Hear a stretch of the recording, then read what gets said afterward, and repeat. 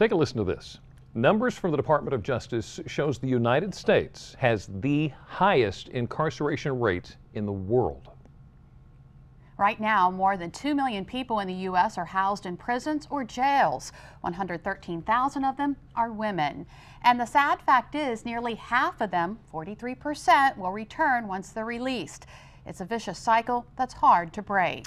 Reasons for recidivism, or the relapse of a person into criminal behavior, is as varied as the reason why people commit crime in the first place. Social, economic, cultural factors all play a role. Some blame it on institutional failures, but one woman is defying the odds and proving that she can change the system for the better. They lived a life of violence, hate, and crime. Assault with a deadly weapon, burglary, a number of thefts, firearms, escape, you name it. I've done seven terms and been in prison up to almost 25 years. I was using drugs and did it for about 10 years. I have made terrible decisions my whole life. So what made these criminals want to change?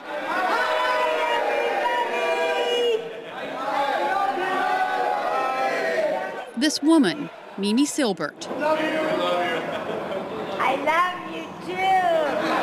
A little 100-pound Jewish woman's kind of turned us all around to the way we see things. For the past 43 years, Mimi has headed the Delancy Street Foundation, an organization that offers violent criminals a second chance.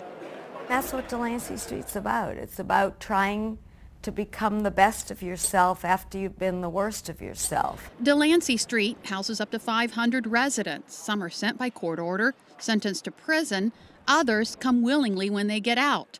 Here they receive an education, an apartment, and a job. There's a restaurant, a moving company, and a finance department to run. But there's no professional staff. The residents do it all without any government funding. When you don't take any government money, you can do what you believe in deep in your belly. Mimi believes teaching these former convicts how to give up themselves is the key to their success. And that's how you earn your self-concept. And if you don't earn that, then you have nothing to lose. And if you have nothing to lose, you're going to throw your life away. The minimum stay at Delancy Street is 2 years, but many ask to stay longer. To date, there are more than 14,000 graduates. We call ourselves the Harvard of the underclass. There are 3 rules at Delancy: no drugs or alcohol, no physical violence, and no threats. Mimi says run-ins are almost non-existent. We have no violence, which is fascinating. Delancy Street costs about $50,000 a month to run. Most of the funding comes from the resident-run businesses and the rest from donations. As for Mimi, she doesn't take a salary at all. It seems that hugs are payment enough for someone who is now fighting another battle, cancer. It's irrelevant. I have health problems. I feel they're irrelevant. I feel I'll conquer all of them. She's just amazing. She's someone that I can respect and call my mom. No matter who we used to be, it doesn't matter, you know. She sees us for, you know, who we are now. A woman who believes in second chances and new beginnings. If you've had a much better life, you can stop and you can say, oh my God, that's the way I live. That's so horrible. Never, never, never do I want to go back to that life. And Mimi started Delancy Street when she was 29 after working in prisons. A long-term study on Delancy Street graduates revealed a success rate of, get this, 98%. Wow. Now, Mimi is not alone in her effort to help inmates make that transition back into society. There are programs here on Delmarva with the same goal. And our next guest knows firsthand what it's like to serve time and then try to get back on his feet. Now he's helping others. Reverend Don Disharoon is the president of Philemon Ministries of Delaware. Thanks for joining us this afternoon, Reverend.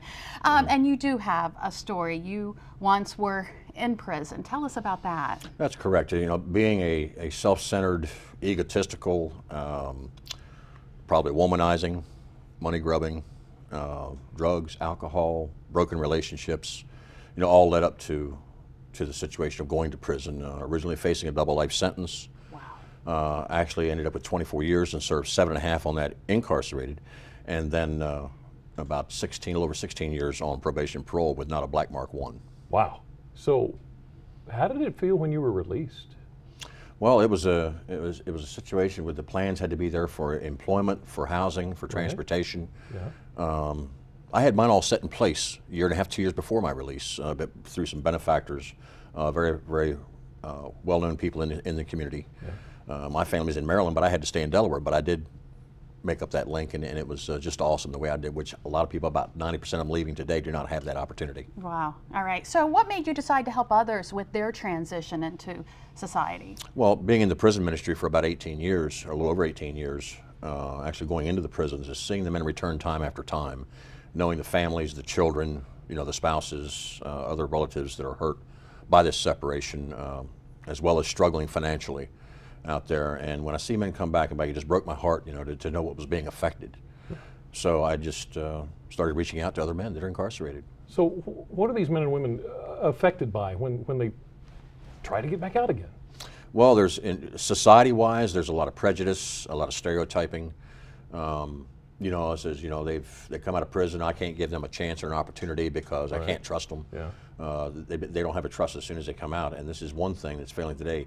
Every person, I believe, needs to be given at least one opportunity, if not sometimes two. It just depends, on the situation. And in Delaware, a lot of people, the recidivism rate in Delaware is actually higher than the national average. Yeah, it's a little over 70%. It's actually figured about 71% in a study that was done by the Delaware Department of Justice in 2008, 2009, completed last year, showing that 71%, approximately 7 to 8 out of 10 return back to prison. Right, and it's costing money. It's actually costs about $34,000 a year in Delaware to house an individual as far as to be incarcerated, which 70% of that actually goes to staff and administration, doesn't reach to the men to help them with programs or things of that nature. As someone who's been there, what's the one message you would send to someone who's trying to make that transition or has a loved one trying to make that transition? I would tell them, just never give up. If you fail and you fail, try one more time, then you fail. You can reach out. There's people out there that will help you. There's several other ministries. There's several organizations that will help. You just have to reach out for it. But you have to do your part. It's not a thing where it's a hand out. It's a hand up. Right. So you have to have a plan when you get out. You need to have a plan. As a matter of fact, a lot of times the Board of Parole will require a plan of exit. They require that. And the more detailed that it is, the more that it's taken notice to, providing it's real. Some will try to put one in that's not real as well. Right. Yeah. So the more help, the more support, the better. The more help, the more support, the better. Pastor, thank you so much for joining us this afternoon. Yes, sir. Wonderful talking to you. Now, if you would like to learn more about Philemon Ministries of Delaware, go to our website, delmarvalife.com, and click on the Show tab. So from programs that help others to people who make a difference, up next on Delmarva Life, WBOC Sports Director Scott Abraham drops in to share with us the remarkable story of Y-High basketball coach Butch Waller and what milestone he soon hopes to reach. Then Scott's wife, WBOC's Lacey Griffith, will join him in the Delmarva Life kitchen to help him. Let's see how well they hold up against Jimmy and I in a 5-minute recipe challenge. No chance. But first, do the demands of life have you stressed out? Dr. Oz has some advice to keep you calm and collected. Hey, I'm Dr. Oz. You need help managing stress. Well, new research shows that exercise can trigger the brain to calm down. Magnesium can reduce anxiety and relax your muscles. You can find it in spinach, quinoa, almonds, and salmon. And don't forget, deep breathing helps slow your heartbeat and stabilize your blood pressure.